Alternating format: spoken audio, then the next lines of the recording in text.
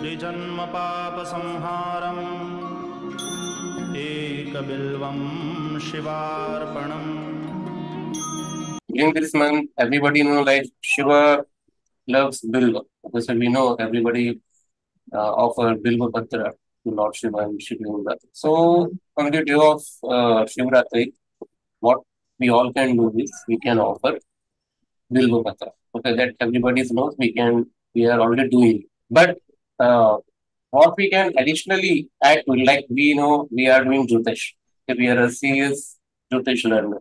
Okay, so obviously if we can do something that is connected to our life or customized to our what we call birth chart. So what we can do simply, you all know in your birth chart which planets are afflicted.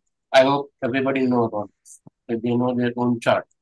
So let's say if anybody saying that their sun is afflicted or moon is afflicted, no matter which planet, there is no any different rules for every planet. We have one simple rule: identify the most afflicted planet in your chart and say in which Navamansha that planet is placed.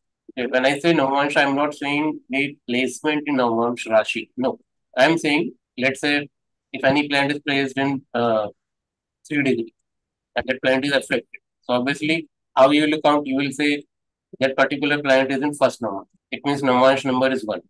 If any planet is placed in, let's say, at 9 degree, okay, then that planet falling in which Navamansha? Anybody tell me? 9 degree means which Navamansha? Third. 9 degree means third Namansh. Third Navamansha. Okay. So simple.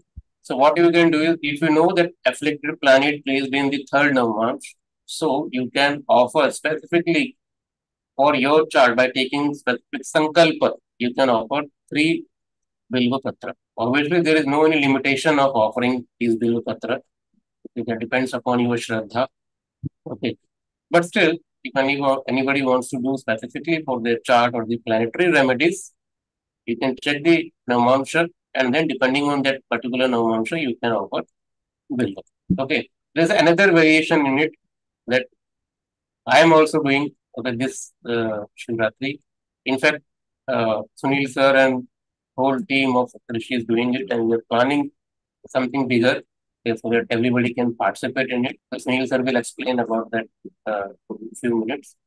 Okay, but in short, what you can do is you can even plant Bilva tree, Bilva plant, not tree plant. See, offering Bilva Patra is fine. Okay, but planting Bilva, okay, that is also one of the auspicious remedy that you can do on particularly this month. Is it clear? So these two are very simplest remedy that we can do on the day of Shivratri. I hope this system is clear.